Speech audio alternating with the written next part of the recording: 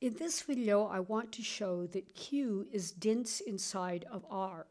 And that basically means that between any two real numbers, there is a rational number. Our textbook states that as problem 27. So to get started, I want to let R1 be less than R2 inside the set of real numbers. And our goal is to find a Q inside the set of rational numbers such that R1 is less than Q and Q is less than R2. Now, we don't have much of a hypothesis to start with.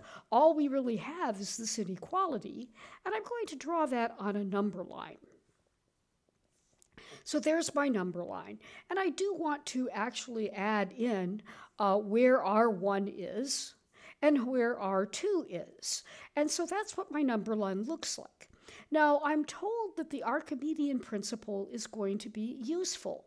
And the Archimedean principle says that there exists an n inside the set of integers such that little n is less than or equal to R1, and R1 will be less than n plus 1.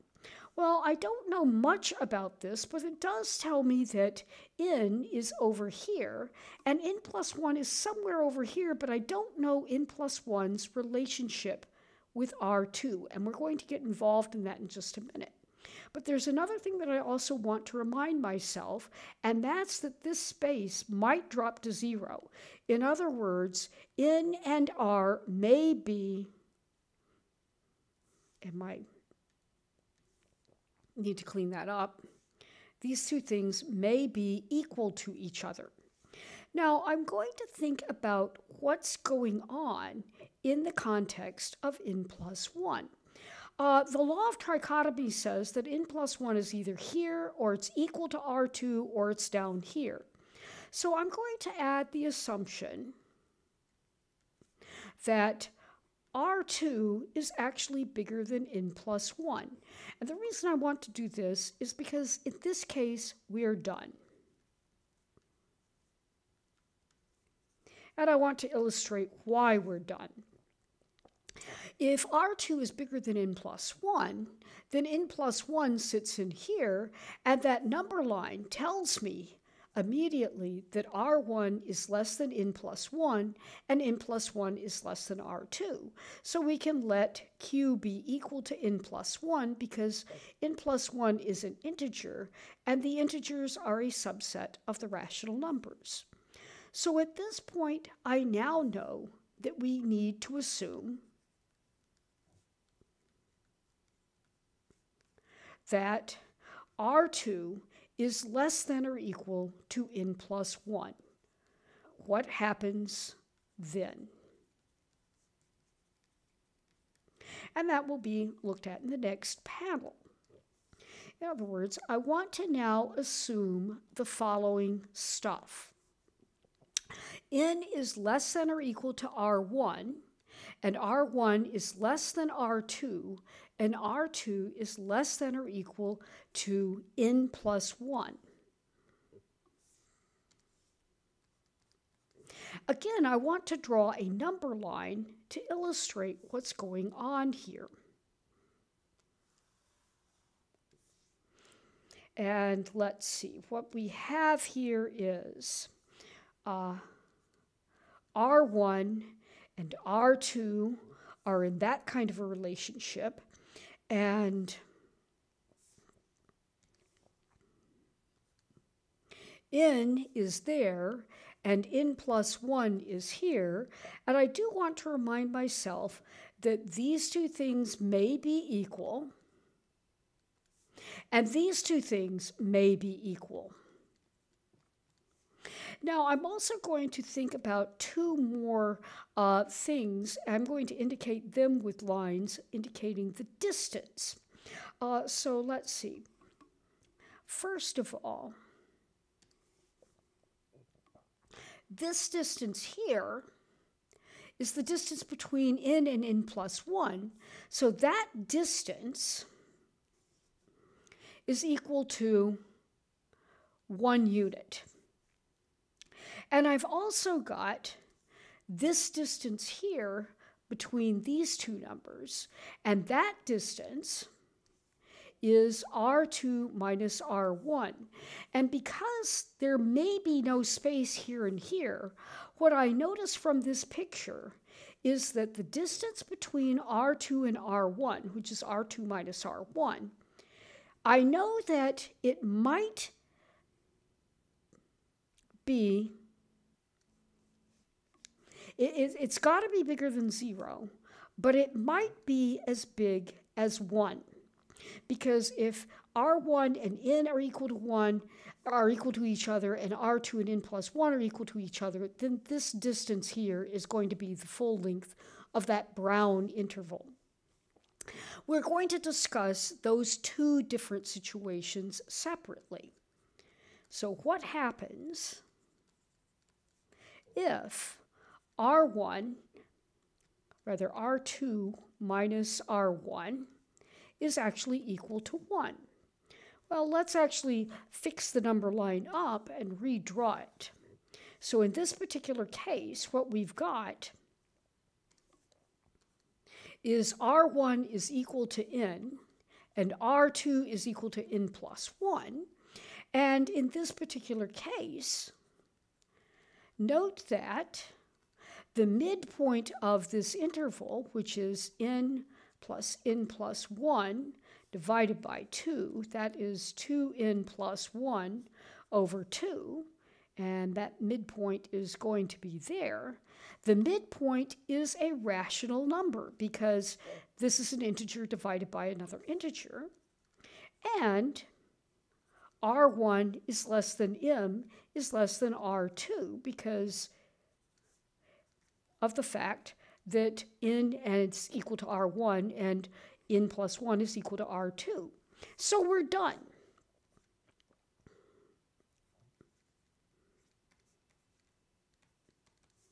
And that means we now have one more case to focus on. So what happens if the distance between R1 and R2 is strictly less than 1? Well, we'll deal with that in the next panel.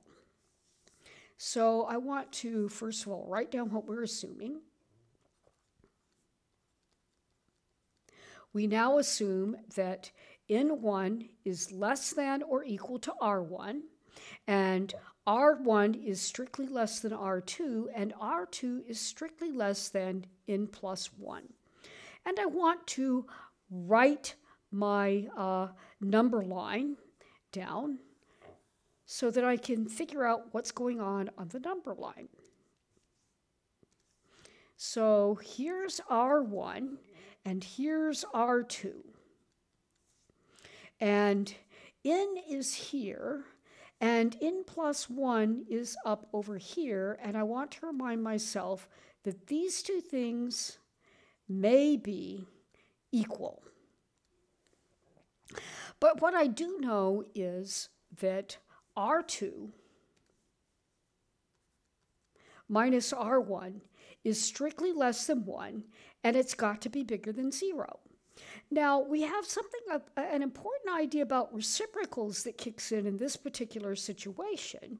I know that there exists an n inside the natural numbers such that 1 over n is smaller than R2 minus R1, and it's bigger than 0, and I want to make the reminder that capital N itself is bigger than 0 because it's a natural number.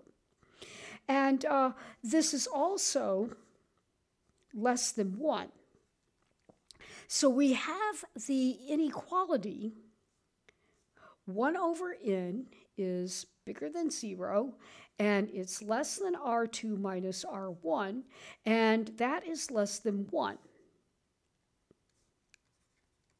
And I know that n is bigger than 0, so I can multiply this inequality by n, and the order does not change.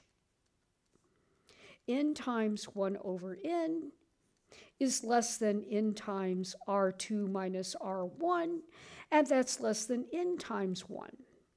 So what have I now got? We now have 1 is less than n times r2 minus n times r1, and that is less than n.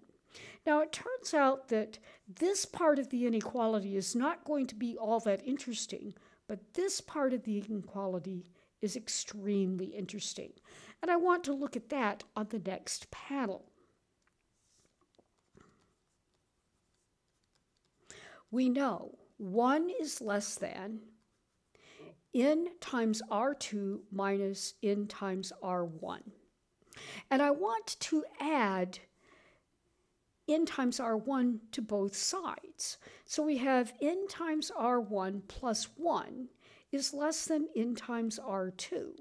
And this number here, n times r1 plus 1, is clearly bigger than n times r1. And I want to put that on a number line. So what I've got here now is this. Here is n times r1. Here is n times r1 plus 1. And here is n times r2.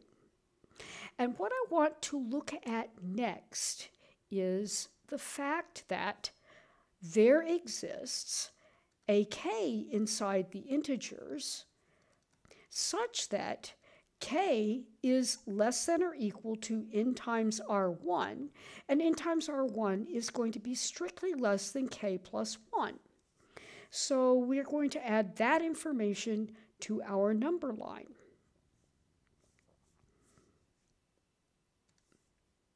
So k is here. Now I want to think about, where does k plus 1 live on this number line? Well, I can pick up on this particular thing here. K is less than or equal to n times r plus 1 is enough to imply that k plus 1 is less than or equal to n times r1 plus 1. In other words, I know that this number here is at least as big as k plus 1. Now, it's true, these two things might be equal and these two things might be equal, but this guy over here is strictly bigger than that guy. And what I can now do is write the following inequality. This number line tells me the following information. This number here